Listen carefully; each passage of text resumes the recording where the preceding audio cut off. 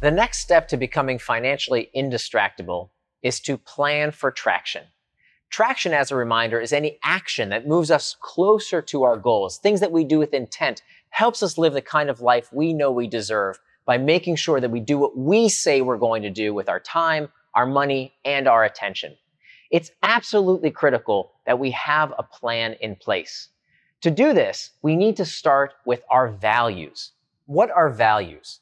Values are defined as attributes of the person you want to become.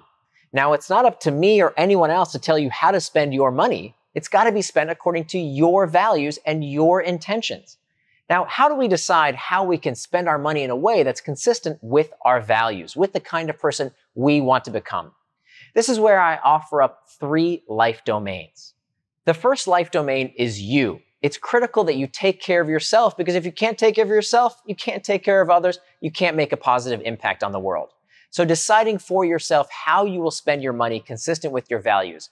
Maybe that involves a gym membership, proper nutrition, proper rest, proper healthcare. Making sure you've made a budget to take care of yourself is critical. The second life domain is the relationship domain.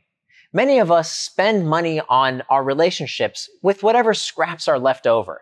It's important that we budget not only the time, but also the money to invest in our most important relationships. Whether it's a date night with your spouse, whether it's going out for a fun engagement with your kids, or hanging out with your mates in a way that bonds people together. It's important that we make that budgetary allotment to the important relationships in our life, not only with our direct family, but also with our community. Maybe donating to charity by donating to a local group is part of building relationships with other members of your community. The last life domain is the work domain. Now, work is obviously our source of income, but it can also be a place that we want to invest for future returns.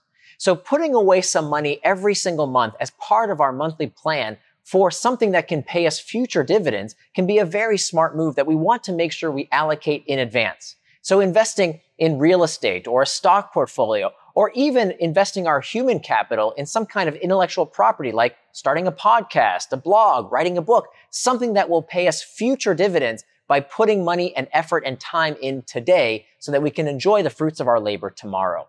So by making a plan for traction in our 3 life domains, you, your relationships, and finally your work, this is how we make sure we stay on the path towards financial freedom.